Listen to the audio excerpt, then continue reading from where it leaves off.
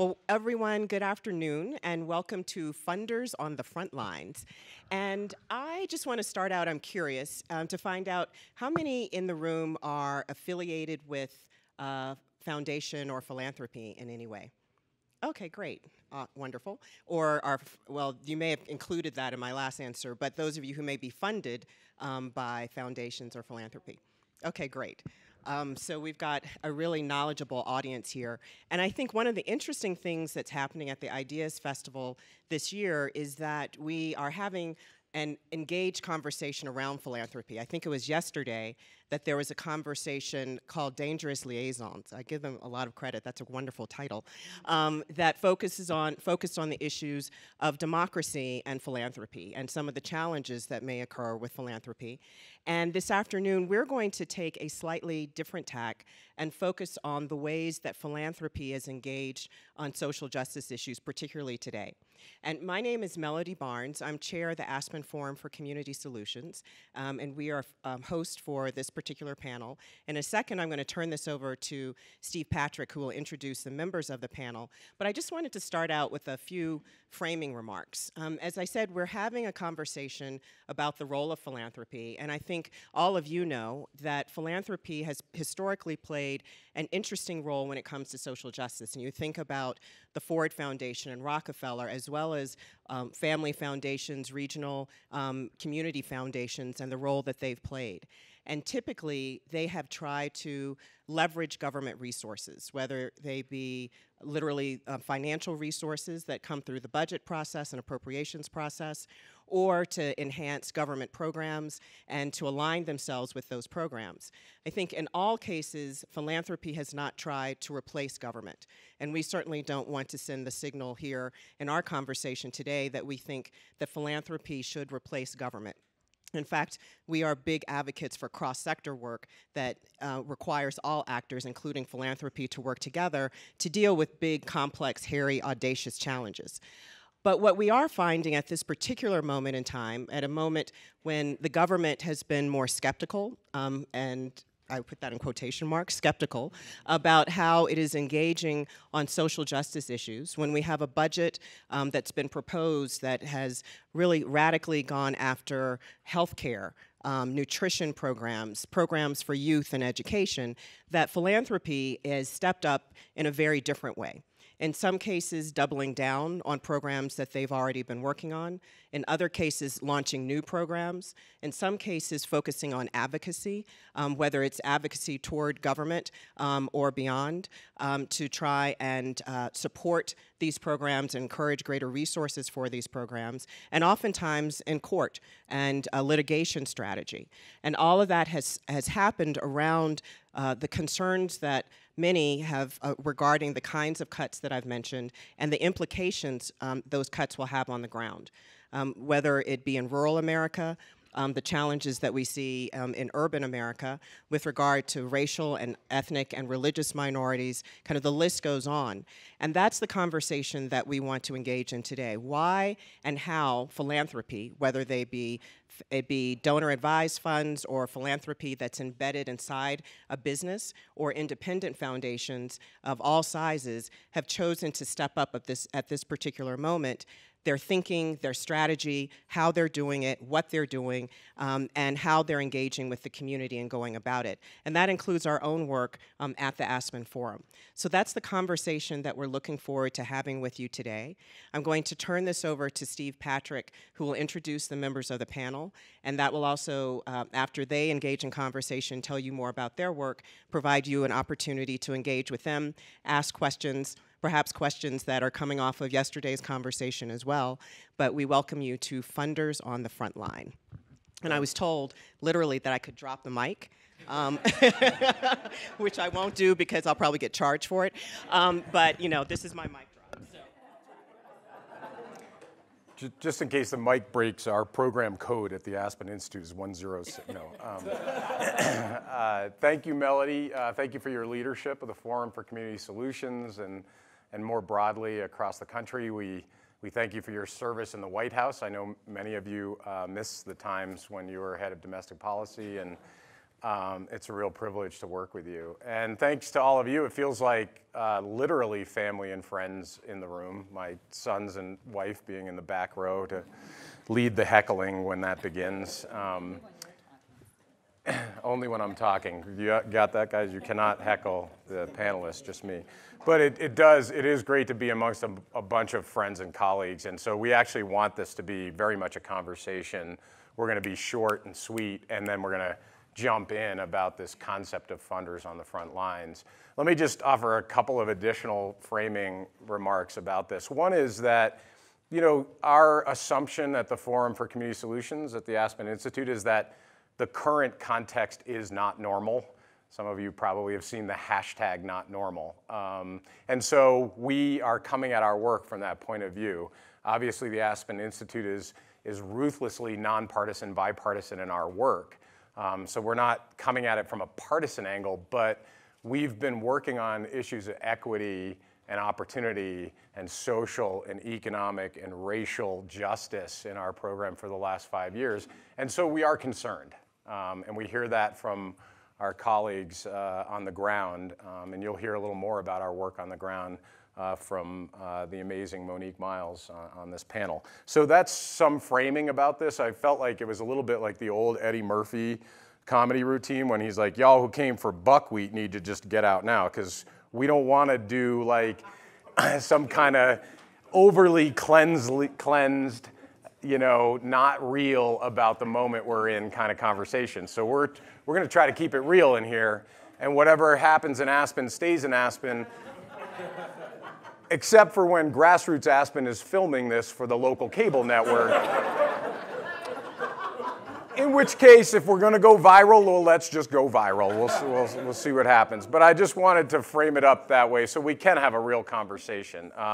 Let me tell you about our amazing panelists. I'm just going to do the short version. Lata Reddy from Prudential. We go back 20 years probably, and I've aged 30 and you've aged 10, so that's not fair. But Lata leads all of the social responsibility work at Prudential. She chairs the foundation and does it. We're going to hear a little bit about how Prudential thinks about the moment we're in, but also how they think about social change, equity, and opportunity in America and in Newark.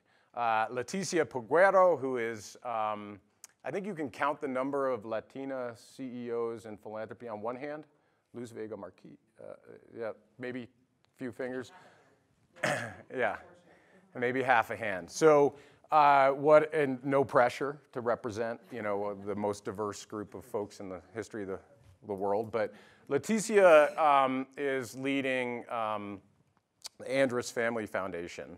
And some of you are probably familiar with CERDNA, but there's a little flip there, which we'll get into. Doing remarkable work on the ground, on the front lines. And we'll ask you to talk some more about that, Leticia. And then Monique Miles, who is the director of the Opportunity Youth Incentive Fund here at the Aspen Institute.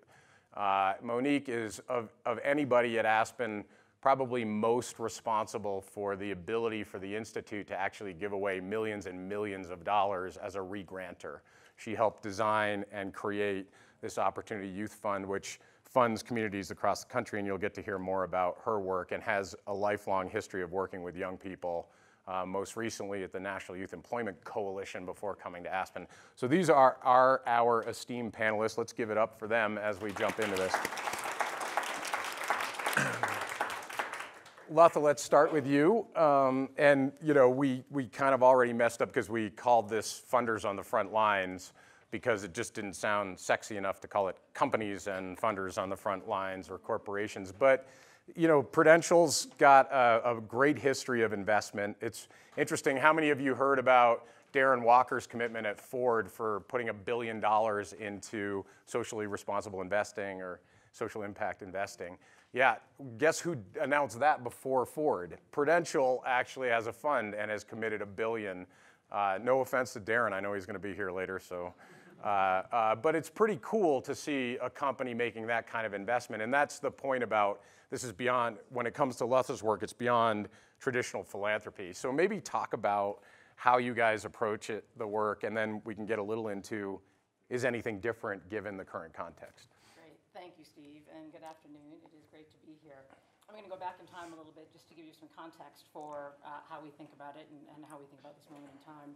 So I'm sure you all know Prudential is a financial services firm. We were founded over 140 years ago in Newark, New Jersey, where we proudly remain headquartered. What you may not know is that we were actually founded to provide insurance for working families. And that was at a time when these families did not have access to insurance products. And that was because the prevailing belief was that they couldn't afford to pay the premiums, or more insidious, that they couldn't be trusted to pay the premiums.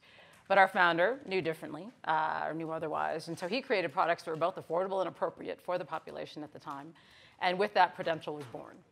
And so when we first began this work, right, our front line, so to speak, was the American worker in the workplace. As we grew as a company to be a global financial services firm, our commitment to addressing issues of inequity, of changing the narrative, right, so to speak, and of creating business solutions to societal problems has remained core to who we are. Now, as Steve said, we're at a moment in time that is not normal. And you know, the business community is not immune to this, and we see it on lots of different fronts. And but what we know fundamentally is that it's not enough for us to think product by product or sort of issue by issue, right? We need to step back and think about how it is that we can leverage all of the capabilities that we have at our disposal to create shared value, right? Shared prosperity. How do we think about societal impact and societal issues and bottom line economic value for the firm, and do that simultaneously? So our new front line are capital markets, right? How do we think about leveraging traditional capital markets to create a societal benefit and a financial benefit? So the way we think about it, and I think it's largely generalizable to other companies, but some of it will be specific to Prudential, is it cuts across several different areas. So one is, how do we think about maintaining that culture of purpose and in helping to ensure that our 50,000 associates around the world understand that they need to be considering the societal implications of every decision that they make, in addition to the financial implications. It's about how do we continue to reconceive products and services, just as our founder did, and reimagine markets so that we are serving a vast set of the population, right, broader than we may be serving now, and serving them in ways that, again, are appropriate and affordable and accessible. And so that's everything from being the first American insurer to underwrite insurance policies for people living with HIV/AIDS. It's the work we do in affordable housing, right? It's the work we're doing in emerging markets like Africa and several countries there, where we're helping to expand access to financial services for the growing middle class. Another area is a focus on talent. How do we think about, right, given the changing demographics in this country and the issues we're seeing all over the world, I'm thinking about opportunity youth, right, and the large numbers, the millions of opportunity youth whose talents are being left on the sidelines. How do we think about engaging them in the real economy, right, and building these ecosystems that create talent pipelines of diverse people to come up to companies like Prudential or just go out in the world, right, and offer everything that they have? And so one example is, we're a company that relies on actuaries, and there are many other businesses that do, but there's a dearth of actuaries in the world. And so we're building out actuarial sciences programs everywhere from El Paso, Texas to the continent of Africa, and so that we can support homegrown talent, right, local talent that, again, can support these industries. We're also thinking about investing with purpose. Steve mentioned our $1 billion commitment to impact investing. We've been doing impact investing for over 40 years.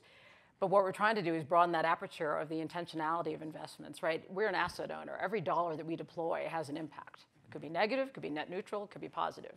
But how do we think, again, more broadly as a firm, about deploying that capital in ways that make sense for the world as well as for us? And so it's everything from our emerging manager program, where we're investing in diverse asset managers so they can access capital, diverse VC programs that we have so that venture capital can go get into the hands of diverse communities, and so on. And then lastly, and I'll end on this point, is, and this may be unique to Prudential, but as I mentioned, we were founded in and remain headquartered in Newark, New Jersey. This is a city that's suffered from decades of disinvestment. We have really tried to change the conversation about anchor institutions and the role they can play, and the fact that companies like us are an anchor institution, right? We have real roots in the community and a commitment to the community, and we've proven that. And so how do we, in a very local way, in a place-based way, again, use our business platform to divert dollars to the local community through procurement, through, right, incenting our employees to live in the community so that they can also invest on their own in Newark? And then how do we train and hire local residents so that they, again, can be part of the real economy? And so those are some of the ways that businesses can think about moving the needle on equity in specific ways that we're doing it. Just quick follow-up. Other companies, are they following your lead on the $1 billion investment on social impact? We have not seen many institutional investors who are doing that, but there's a lot more private philanthropy getting into the impact investing game, which is great to see, leveraging their endowments for mission-related investing. Great, thanks. Maybe we'll inspire others as the video goes viral in the not too distant future. So, Leticia, let's talk about your work, and I actually would love to also drill down on the moment. But first, you're having a little bit of a coming out party right now. How long have you been executive director now? 4.5 years. 4.5 years. Yeah. And how long has the fund? Because so folks may not know, there is the CERDNA Foundation, which is pretty renowned for its work around community development and other things. And then in the last few years, the family said, we're coming. It was a very quiet fund, and you came on to kind of disrupt that. Yeah, be less quiet. So I'll shut up so you can be less quiet, and tell us about Sure. the fund and also how you think about investing. Yeah, sure.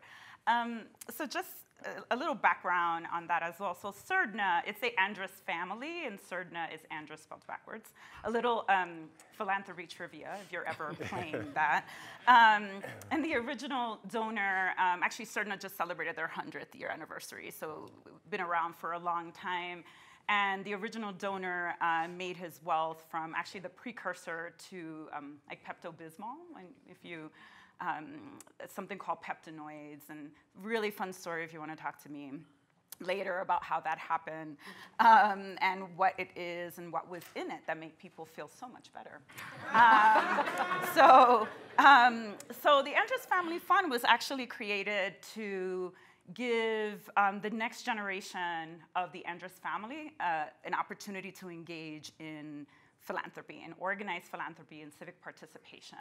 So that was the original intent of the fund. It's a really big family that right now there are about almost 500 people all over the world. There are 8 branches of the family.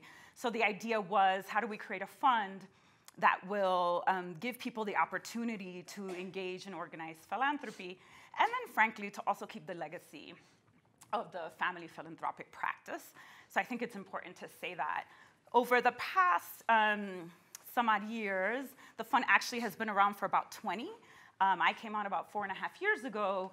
We've started to think a little bit about a few things that I think are important to the family as a whole.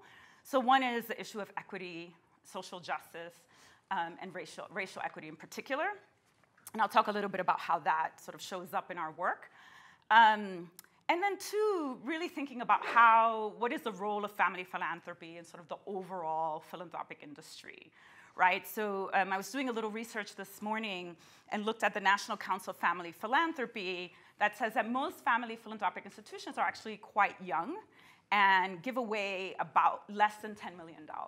So oftentimes we hear the really big guys in the game, like the Gates Foundation, right, give away lots of money, but most family philanthropic institutions give away about under 10 million and have been created since 1970. And I'm excited to know that that's young, because that means I can call, being born a few years after that, I can still call myself young. But in the past sort of 4 years, one of the things that we've done is think a little bit about how do we situate family philanthropy in a place and time, right? And so Melody spoke a little bit about the history of philanthropy, and we, from our perspective, always think, well, right, the philanthropy can be really helpful in communities, but also can be really disruptive in a way that, I don't mean like the innovation technology disruptive, but disruptive in that we sort of step into communities and then leave, right, without community voice and impact, right? So for us, the past few years has been, how do we situate ourselves in this moment in time and understand the historical legacy of philanthropy in communities, and how do we engage community in what will happen, right? How do we enter, how do we think about it, and whose voice and whose expertise matters? So that, I think, frames a little bit of how we think about the work. We focus, we're a small funder. We do between $4 and $5 million a year. And that's how I know that I've totally made my friends think I've been co-opted, because I start to say that $5 million is small. And that maybe I've lost my organizing roots. But, it's all about context, right? In philanthropy, it's a fairly small amount of money. But one of the things that I think for us is really important is how do we lead unapologetically with data, right? And so the data points us to race, and that means that we have to lead unapologetically with race.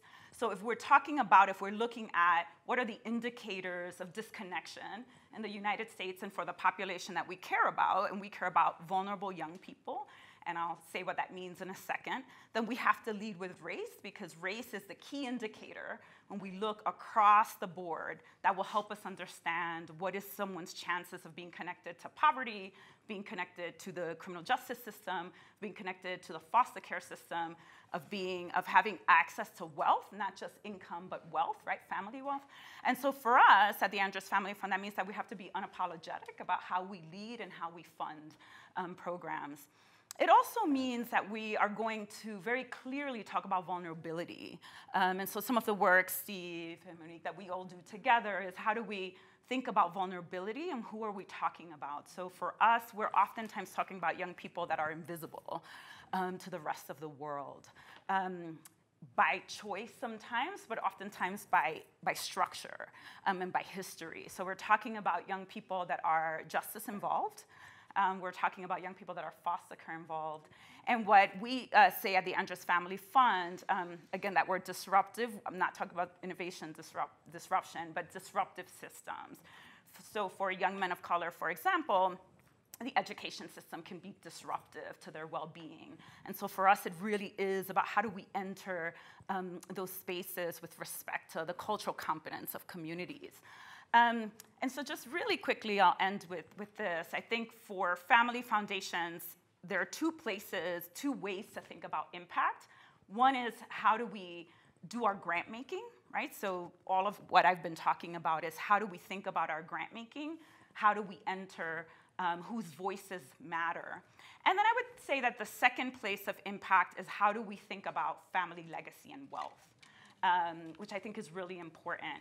And so when we situate family foundations in place and time, and we understand the historical legacy of philanthropy in communities of color and historically marginalized communities, this idea of how does a family foundation really think about its legacy, its wealth, social justice, and equity, then makes us ask ourselves different questions, right, about who's on the board, who's on staff, when do we listen, in our case, to young people, what informs our practice, who gets the grants, how do organizations that are run by and for people of color or LGBTQI serving organizations, how do they get to the front of the proposal process, what parts of the country we fund in. So I think for us, and some of the work that we do with the National Council of Family Philanthropy is really helping families think about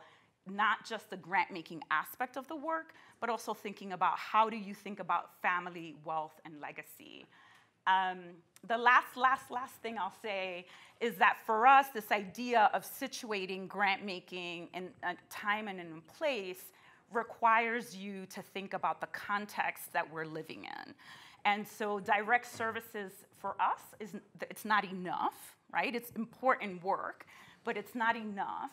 And so we have to ask ourselves, are we trying to disrupt, in a positive way, structures and systems that lead to inequity? And if we are trying to do that, it then means that our funding has to happen within a context of understanding the current political infrastructure. And so for us, what it's meant is that we fund policy and advocacy work around juvenile justice reform in particular. We fund direct service work because we need to take care of the here and now. And then we fund community organizing work, in part because we think it's an amazing time to fund community organizing. In part, I'm a little biased because I come from that world. But also because we believe that that's our truth serum. The organizers keep us real, they keep our ears to the ground, and they let us know when we're not being truthful. Fantastic. How many other funders in the room actually fund community organizing, just to get a little sense of who's in the room? Great. And I love that you kind of touched on the kind of equity in philanthropy question. I think for the purposes of this conversation, for equity, we can use the policy-linked definition of fair and just inclusion in society. And I think about, I worked a long time in New Mexico. Alvin Warren's in the back from the Kellogg Foundation. Just philanthropy for Native issues, 0.5% of all philanthropy. So how do we look through that lens about our own giving in a way that creates more equity? Just one quick question, and then we'll go to Monique. Anything different post the election for you guys? Like, did something happen? Were there, I'm sure, internal conversations with your board? Sure. Yeah. So, our board, they were distraught, and for the most part, not everyone. But I think they wanted to know what was the best response. Like, do we turn all of our dollars into rapid response dollars for organizers that are on the ground, that whose bodies are on the line, or do we do something else? And so we are not created in a way to be able to give money out really quickly. Like the sort of some organizations can do like 3 days after the request comes in. We're just not created that way. So we've partnered with some folks to do some rapid response dollars. But I think for us, we felt really good about our work and the fact that we're funding in this way that really brings young people front and center, that really allows us to have their voice. And what we heard from them was just keep doing what you're doing. And from the folks that are working with them. So keep funding the organizing, keep funding juvenile justice reform, even though the context may have changed. And so we're sticking it out for the long haul. I said I was going to go to Monique, but just bring one of those organizations or individuals into the room for us. Who would be an example of a grantee that you said keep doing what you're doing in the context? Sure. So there's a great group based out of DC that is called Youth First. I would encourage everyone to look them up. And they're a national campaign to close youth prisons. And so they're national, they're based in DC, but they work at the state level because if you know, juvenile justice happens at the state level. And they work with a group of organizers on the ground to really think about which states are ready to close youth prisons. And so some of them are unusual suspects like Kansas, Virginia, Connecticut. And so we talked to them, not just to the adults who run their shop, but we also talked to the young people and told them, this is the current political climate that we're in. Help us understand how we move forward.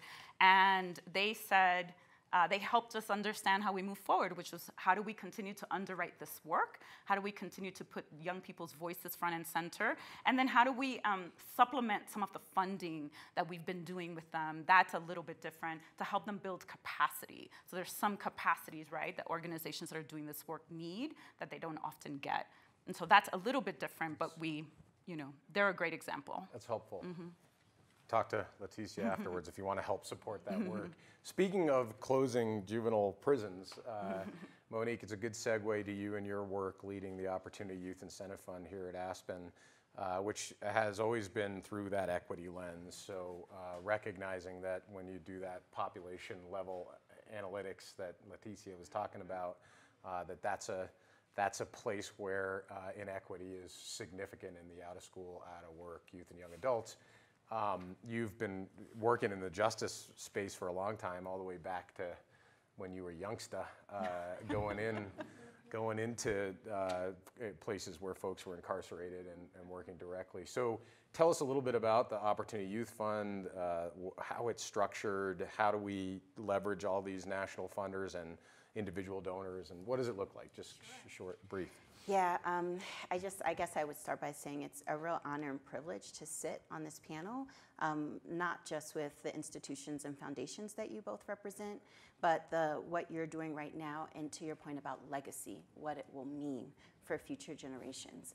So our work at the Aspen Institute with the Opportunity Youth Incentive Fund, it supports 23 communities across the country. That includes not only urban communities, but rural and tribal communities, because for us, that was also how we thought about this equity question and how we could ensure that our dollars would touch multiple children across different backgrounds and geographical contexts. So we support 23 communities across the country to bring together cross-system and cross-sector leaders to redesign education education and workforce so that it works for our most marginalized young people across the country who we call opportunity youth. And we know right now nationally there are 5.5 million young people who are out of school and out of work.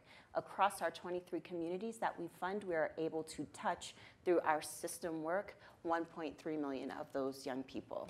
And so with the Opportunity Youth Incentive Fund, we've been able to bring together local philanthropy, regional philanthropy, and national philanthropy to build this fund and invest in these pathways that reconnect opportunity youth. Our work is, without question, fundamentally rooted in a commitment to equity and justice, social, racial, and economic justice. We say all the time that it is not the young people who are disconnected, it is the systems that are meant to support our young people that are disconnected. And exactly as Leticia said, when we start to disaggregate the data, there is such a high correlation to race that's tied to these disparate outcomes and structural disparities that for us, we are very clear that this is fundamentally rooted in a justice and equity play of how we think about committing to long-term sustainable change. So with that broader frame in mind, the sort of three ways that we think about this, first and foremost is then how do we focus on system change? How do we really get at the structures that have historically created these disproportionate opportunities, and how are our communities supported to bring together cross-system and cross-sector leaders to be able to focus on an advocacy play that gets to better outcomes for our young people? That's number one. Number two for us is civic engagement. Our mantra, and it's actually the mantra of our young people, is nothing about us without us. So they are at the center of problem identification and solution design. Our local collaboratives, they sit at the table to design the pathway strategy, iterate the pathway strategy, engage and bring their friends into the fold as this work continues and grows. And nationally for us, even when we were launching this work, it was critical that we had Opportunity Youth helping us to design this at the national level. And the third piece for us is really thinking about multi-generational anti-poverty work. To the point about being funders on the front lines, we recognize that we are focused on multi-generational poverty, right? And that can't possibly be solved in a grant-making timeline. So what does it mean to not only focus on the structures and systems that we know are really important to change over time, and the metric impact that gets to better outcomes around education, around employment, around long-term pathways to success and economic opportunity. But for us, that also means financial empowerment and financial literacy as well, so that young people are able to not only build assets over time, but also as we think about multi-generational wealth, the type of assets that they can hand down from one generation to another, because we also know that that is how wealth is connected from one generation to the next. So that's a really broad overview of how we think about our work with the Opportunity Youth Incentive Fund and the communities that we support, our grantee partners and youth at the center of this work. I wanted to also focus on the second part of your question, which was what looks different right now in real time, right?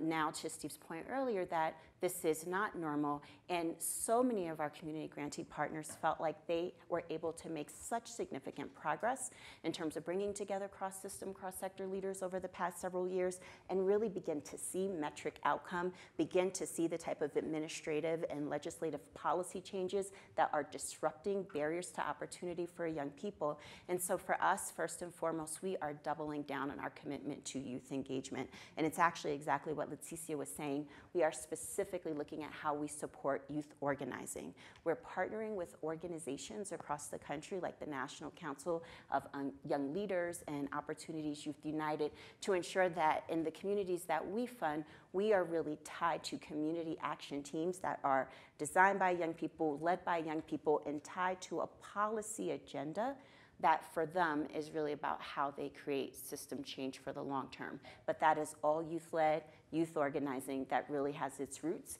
in the grassroots way that they get to better advocacy outcomes over time.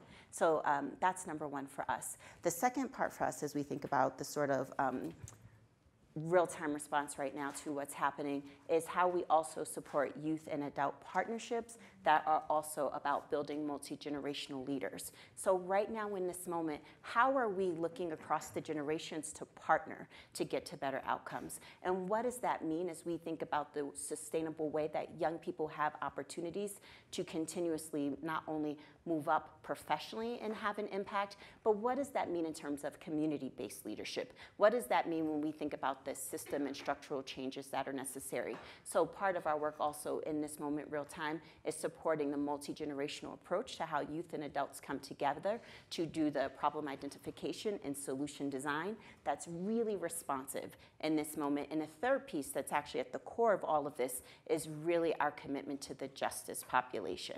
So also, as Leticia was saying, when we begin to disaggregate who opportunity youth are, we know that they are disproportionately tied and connected to the justice system, disproportionately connected to the foster care system. And so for us in real time right now, that means that we are increasing our commitment to really supporting outcomes that focus on re-entry, that focus on alternatives to incarceration, that focus very specifically within this context on things like restorative justice, for example. So when we look at what our community partners are doing across the country, being really intentional on how we double down and increase investments in better outcomes for justice-involved and justice-connected youth. So those are some of the ways that we're responding in real time. That's fantastic. Thank you, Monique. It's interesting to hear it come up, the sort of organizing and also racial equity as a key inflection point. Brian Stevenson was here last year at Ideas Festival, and I think he stole the show in many ways, and not surprisingly for those of you who've heard him speak. And you know, I just wanted to ask you guys to think about this, and then I actually want the audience to think about this.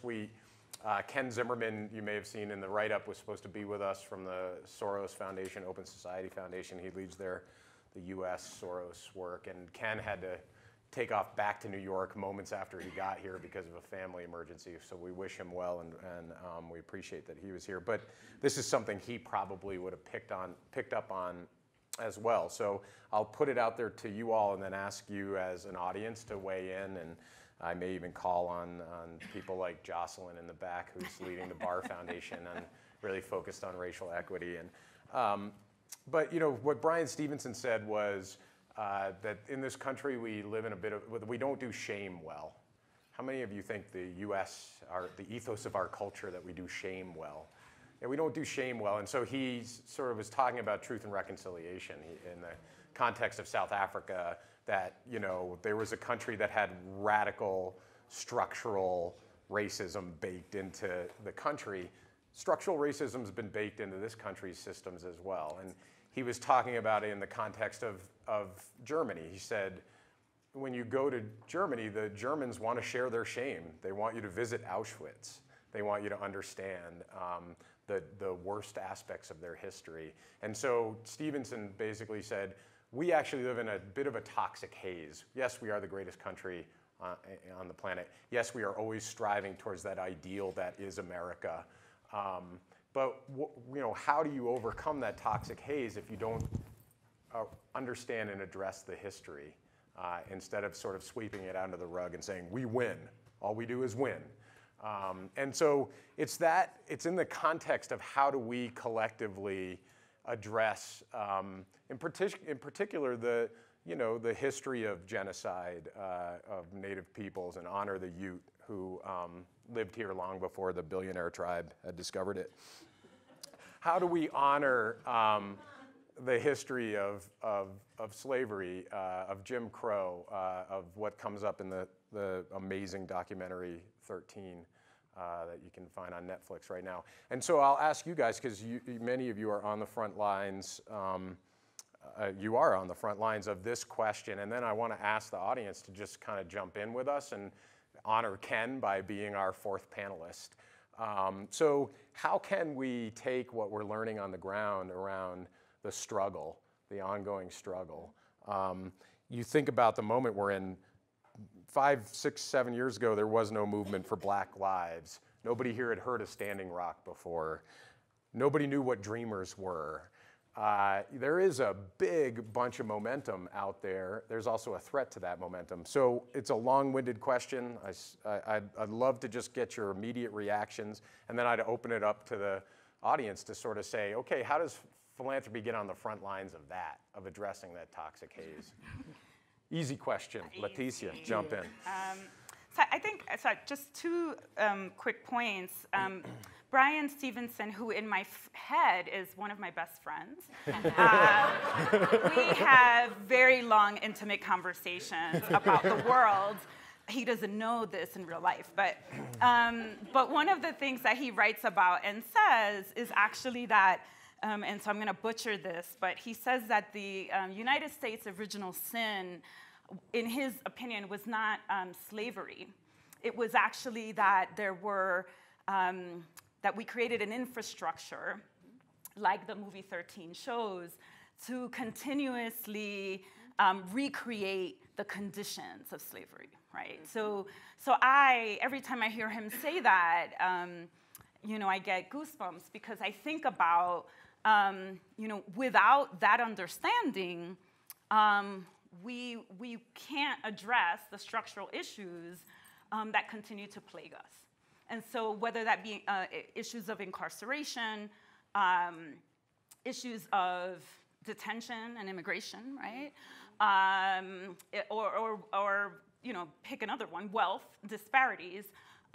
Without that understanding and that sort of clarity, it's really hard to diagnose the problem, right? And so then we as funders step in and do potentially more harm than good because we're interested in a charitable approach versus really thinking about and asking the hard questions of, is this going to really help communities that live or have lived at the margins? And so, the medical sciences, right? They tell us if you misdiagnose a problem or a disease, you potentially, you can really harm someone.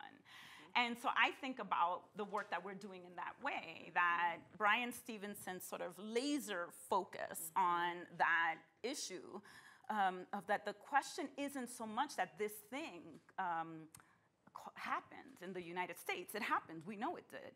But it was that we've allowed it, right, over centuries to recreate the infrastructure that's needed so that it shifts from one kind of slavery to the criminal justice system, to over-policing communities.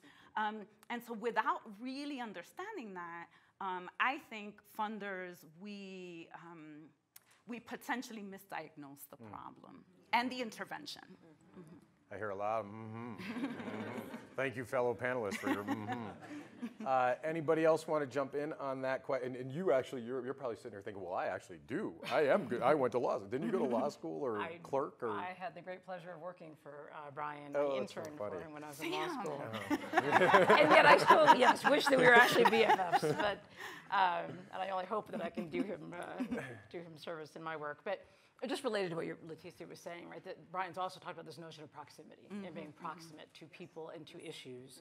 And so that is something that we at Prudential strive to do, and especially given that we are in Newark, as I said. And so how do we get our executives and our employees out into the city, into the community, and interact with people so that they have a level of understanding that they wouldn't have otherwise as we think about how we re-engineer our work. Yeah. Monique, any quick thoughts? And then I'll ask if you want to say something about this, Jocelyn, put a hand up. Your hand is up. Thank you. Alvin, so the mic runner and Monique, thank you. Well, I also hold him dearly in my heart, exactly as you do. And I so not only agree completely with what all you all are saying, this question too about the haze and how we respond right now. I guess for me, the way that I tie his identification of the problem and how we, in partnership with a cross-system, cross-sector approach, are able to continuously move forward structurally. I think about what Mayor Mitch Landrieu did recently in New Orleans, and very specifically him being so clear that when we think about our founding fathers, and we think particularly, when we think about the Civil War and Reconstruction and what these symbols really represent, for me, I think about that is also part of how we not only remove the haze, but how we partner really locally with leadership to ensure that we are able to really address the historical way that inequality continues to perpetuate and operate in ways that could, I think, really be disruptive to our long-term goals. So for me, I think that's a big part of it. Okay, a couple of comments, and then we'll go to questions. Thank you all for that. It's helpful. Am I a comment or a question? Whatever you want. You have full license, and you have the mic. Hi, I'm Jocelyn Sargent. I'm the relatively new executive director of the Heinz Foundation in Boston, which is a very unique organization. I've been in philanthropy for over 2 decades, but Heinz Foundation 2 years ago, it's about close to 100 years old, but 2 years ago decided to focus expressly on racial justice and systems change. And it happily did it before the election. So we sort of got a little bit ahead. But one of the things in sort of answering your question, Steve, about like how should philanthropy act at this moment, because it ties back into what HIAMS is, and probably many of you don't know HIAMS Foundation. Is that correct? And that's part of the problem. So that's what we're kind of working with, and I'll tell you a little bit why. I did actually have the pleasure of working with Brian very briefly years ago when I was at Open Society Foundation. And Brian was on this advisory board for something called the Southern Initiative, which was a program that I ran. And he really pushed us to think about criminal justice in the way it impacted southern states, which are 11 formerly Confederate, and Kentucky is what we were looking at. And so he has always been there. I mean, he stepped out to be absolutely more vocal, but he's always been there pushing the issue of social justice, racial justice, you know, especially as it pertains to this further enslavement through incarceration, effectively. And so that has been something that he has really kind of put in the limelight for all of his time working at Equal Justice. And so what I think philanthropy can do is to really be in the front line, to really stand up for issues. A lot of times we focus just on grants. We do about $5 to $6 million in grant making a year. We really are a small private foundation. But what we're trying to do now, and this brings it up, and what philanthropy could be doing right now, is really getting out there and putting ourselves out there and taking a position. And not sort of, there's a way in which I think sometimes in philanthropy we hide behind our grantees and say, you go out there and you take the risk, and we'll just be here and we'll give you a grant. But we actually have to go out there and be the representatives for the issues that we care about. And for racial justice, what we're trying to do, and we partnered with Monique and Steve and Sherry Brady, who's over here, to have Aspen Institute do the collective impact as well as the Opportunity Youth Forums in Boston. And what we're trying to do is really get into the place where people recognize that these important issues are connected and they're critical at this moment in time. So we're trying to really be out front and leverage our reputation as well as our dollars in many ways. So that's just a little bit about kind of a comment, and a question that I have is, how do we make the connections better with the national, state, and local work? So I want to really kind of push to understand how we integrate and connect that work. Okay, thank you for the question. Anyone want to do a quick, I have a quick answer, but I'm not supposed to answer, I'm the moderator. So do you guys have any quick responses? I'll just say quickly that with the Opportunity Incentive Fund, we, by design, we do have a focus, particularly on the local and national perspective. So with our national network, we convene them, as you just shared, twice a year. And one of our sort of core focuses on learning and how we think about system change and advocacy is to be able to really organize and put together what are those local changes, policy changes, system changes that are really critical. That also informs how we think about a national policy agenda as well, and the way that we are able to really integrate those approaches to ideally be able to put together an advocacy agenda that really does reflect a holistic approach to local advocacy in addition to national advocacy as well. And we try to design it that way so that we could really tie and connect those two things in a meaningful way. I'll just point out, and we'll go to the next comment / possible question from Alvin, but Sherry Brady in the back, who already got called out, leads some work at Aspen that is about more effective national funder, local funder partnerships. We partner a lot with the Neighborhood Funders Group on that work, and our kind of point of view is that most of the time national philanthropy fails at doing effective place-based work. So how do we engage, like the leader of Arizona Community Foundation, Steve, in that conversation so that the place-based funders who know the context, know the culture, can help the national funders get it right when they land. And just to Monique's point, we wouldn't fund the Hopi tribe with the Opportunity Youth Fund that Monique leads if Steve hadn't said to us, you fund the Hopi tribe or you can't come back to Arizona. And I live in Seattle. You got to go to Arizona in the wintertime when it's raining. So it's an example of that translation from local to national. Alvin, you're going to say something, and you are a great example of a national foundation to that question about the local national. You work for the Kellogg Foundation. They said the same thing Monique said. We can't solve intergenerational problems on a grant cycle. We need people in these communities. So you work for Kellogg, but in New Mexico. You've got colleagues in Mississippi, in New Orleans, in places where there's deep, long-term structural poverty. So it's probably a good segue to ask you to just say something if you'd like, and also a question if you have one. If not, we'll go to Q&A with the others. Thank you, Alvin. Sure, great segue. And you know, not to show up anybody, but I've been texting Brian Stevenson. I'm lying. I'm completely lying. Please, if anybody's out there, I don't mean. The closest I ever got to him was at a session in Boston. I heard him talk. Okay, just lying. Thank you very much for this excellent panel and discussion, for posing the question. So I want to just represent a few things that I think are really prominent for me. One of the reasons why I am working at the W.K. Kellogg Foundation. So racial equity is a central part of our work. And I look at Jocelyn because she was there when I first started. And she'll go like this if I'm like completely wrong. And you know, there's a lot of ways that it's expressed, and I don't want to take a whole lot of time, but I want to come around to two specific points that I think are critical to make. But I want to first just mention the bullet points of our Truth, Racial Healing, and Transformation Initiative or enterprise. And they're really just more thematic points that really characterize not just that work, but what we've learned about racial equity and how it should guide all of our efforts. So the areas of focus for that are narrative change, racial healing and relationship building, separation, which I should say not only is recognizing the legacy of segregation, but also the legacy of colonization. So thank you for your mention of the people who are still here. Mm-hmm. The law and economy. So those are the kind of bullet points. Happy to talk a little bit more about that if anybody would be interested. But here's the 2 points that I think are really critical. And one, you kind of gave me the segue, Steve, is I think if we're thinking about the conversation yesterday about big philanthropy and the danger it potentially poses to democracy and the power that we wield, I think we have to think really critically about how are we actually compelling ourselves to change?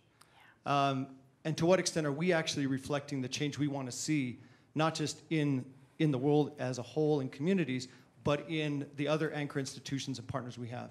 So for example, the Kellogg Foundation very intentionally is hiring qualified people of color. And all of us know why I said the word qualified, right? Because there's a place that people go with that right away. These are people who are at the top of their fields, the top of their professions, and there's intentionality around bringing them into the leadership of the foundation. I think that is not only something we're doing because we don't want to just tell our grantees that they should do that, but because we are doing it. So that means also some of our longstanding partners, and I'll say this in New Mexico, who don't represent that in their leadership. It means us actually engaging them, saying, how can we actually support you in putting together a diversity plan, diversifying your boards, diversifying your senior leadership. That I think is critical. So those are the 2 points I want to make, which is how do we change ourselves, and also how do we become a force to help propel that change in our core partners. Thank you, Alvin. We had questions over here. Is that Sharon? Yeah, that's Sharon. Hi. We'll start with you. Thank you so much. Hi, I'm Sharon Alpert. I'm the president of the Nathan Cummings Foundation in New York. And first, I want to just thank the Rockstar panel up here. Sorry that Ken couldn't be with us today, but how rare it is to have 3 women up on the panel, so thank you. Shout out for the token white guy, too. Yeah, I mean, that's always... You just organize the things. So I want to pick up on 2 themes. One, the love for Brian Stevenson and how it inspired us at the foundation, and also this theme of how we change ourselves and talk about our boards. And so 4 days after the election this year, obviously planned for before the election, we spent an entire day with our board talking about criminal justice. And not just talking about it, but getting proximate to it. So we were inspired by Brian's words here last year about getting proximate. And we believed that in this moment in time, what philanthropy really needs to do is change not only what we work on, but how we work. And so we spent a day organized with our partners, and we went to arraignment court. And we lived the experience of what it is to see firsthand people shuttled through a system with scant opportunity to speak for themselves, a minute with a judge or a lawyer, and being shuttled through on issues that any one of us deal with every day, but we deal with them in privacy, with social workers, with therapists, with family health care givers. And we saw people being put in jail for health issues, for family disputes, and that these are going to impact the rest of their lives. By the end of the day, the questions that our board was asking were completely different. We also spent time with our own interns who've come through the criminal justice system on a panel with CEOs and other people who've participated in programs that give a second chance to people. And so we kind of leveled the playing field too, and really brought, as you were all talking about, allowed people to speak for themselves on these issues. So we went from a very, top-level perspective at the beginning of the day with the head of the John Jay Criminal Justice College, and at the end of the day, we were talking on a very critical level with people who've been through the system. And in the middle of the day, we were sitting in arraignment court, right? Not able to talk, listening, seeing how fast things move, and also recognizing that this wasn't created for us. It wasn't, moving through a structured day, right, where we were, for example, going to visit a jail, which is also very impactful experience, but this wasn't constructed for us, right? We were part of a public system of which we all have an opportunity to participate. So if anyone wants to hear more about how we did that with our board and the effect it's had even now, and how I think it really set us up for moving more boldly and speaking out, as Jocelyn was just talking about, standing up for our values when we see them under attack. Okay, thank you, and I think people should check in with you. If you want to talk to folks who are getting proximate and doing work with folks who are returning citizens, you got to meet Marcus here, who won the prize for entrepreneurship last year at Aspen and is doing incredible work. So I just call folks who want to understand that to talk to him afterwards. We are at time, but I'm going to use the prerogative of 5 more minutes that I don't actually have the authority to use as moderator. And so let's do 3 questions, and then you guys are going to close by picking one to answer, and they just have to be questions. So if it's a comment, I'd ask you to either figure out how to very quickly turn it into a 2-sentence or less with a question mark on the end of it, or let's talk after. So who has a question? All right, so we're going to go boom, boom, boom. These 3 questions, and then our esteemed panelists will answer and respond. And I ask you to try to keep it to 2 sentences or less with a question mark. Thank you. Okay, so the question is related to the work that we do on the ground in youth, in our organization. And the challenge we're having, you mentioned system disruptors, is that we also have system destructors. And it's been hard for us to work together towards a common goal. So and some of us are getting funding from similar foundations. And so some of the work and the goals are different, even though we're both in the same side, I think, of the fence. So I guess the question is, how do foundations feel about the destructor versus disruptor work, and how do we manage that in our communities? That's a deep one. We'll try to touch on it. Steve, do you want to? Luther, we met a while back. Question for you. On this issue of whether foundations have misdiagnosed the structural problems. I'd say it's not a misdiagnosis of that, it's a lack of courage and willingness to take real risk. Yeah. They know. How far is Prudential willing to go to address publicly with that $1 billion these deep structural problems that have created what we're living with today and that exist today and are built on laws made very recently that still promote the same notion of economic inequality and racism structurally in society? How far will you guys go? Thanks, Steve. Well, Lata knows what her closing comment will be now. Last question. Please introduce yourself. Bettina Bird, Is it? Okay. Yeah. I'm Bettina Burgiles from Birmingham, Alabama, and I'm sure I've passed Brian Stevenson on the interstate.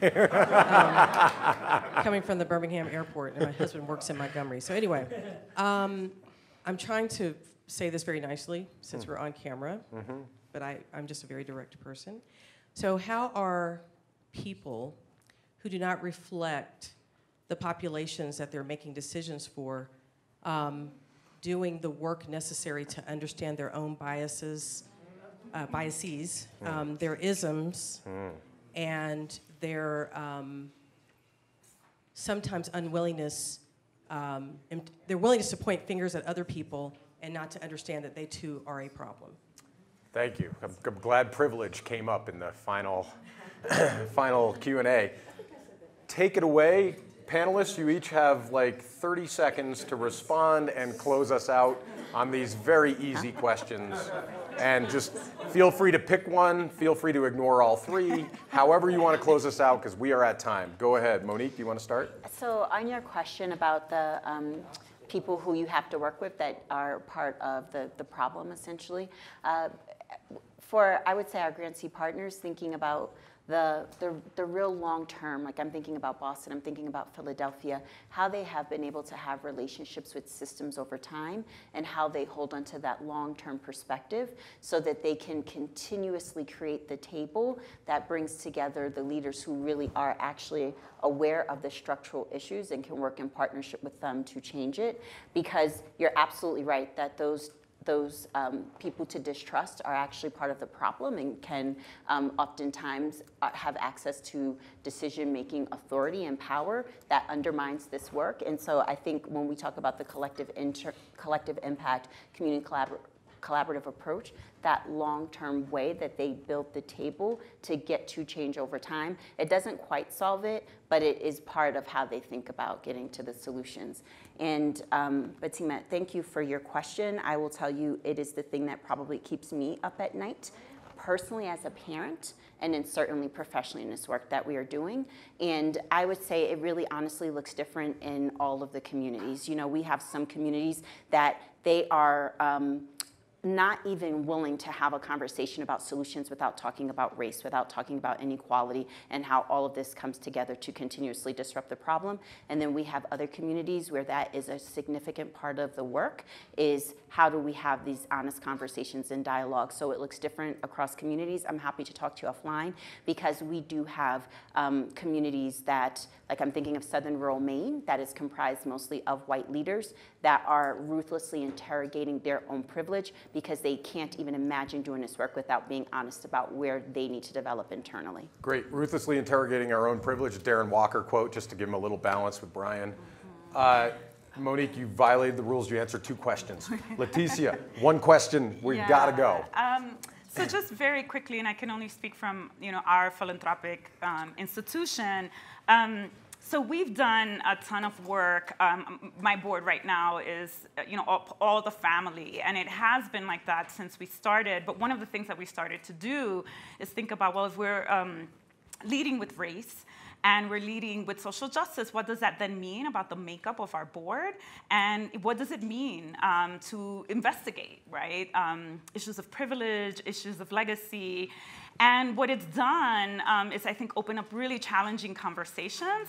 But right now, I'm super excited. We've opened up the board to non-family board members for the first time. So we're in the process of interviewing and finding people that will come and be part of the board for the first time ever. And that was a process, but I think it was an important process to say, well, wait a minute, we're talking about, we're leading with race and we're talking about social justice, but the only people of color that the board used to see was the staff. And so I think it's really important to meet people where they are, but really to push the issue to say, what does nothing for us without us look like at the board level, the same way that we ask our grantees those questions. Great. Lata, Yep. 1 sentence, and then you and Steve can huddle in this post. So we're committed to picking our spots and to going out in a bigger way. We've done it here and there in various venues, but we know that there's an opportunity and a need, and so we're on that journey. Just let's honor the wisdom and knowledge of these 3 incredible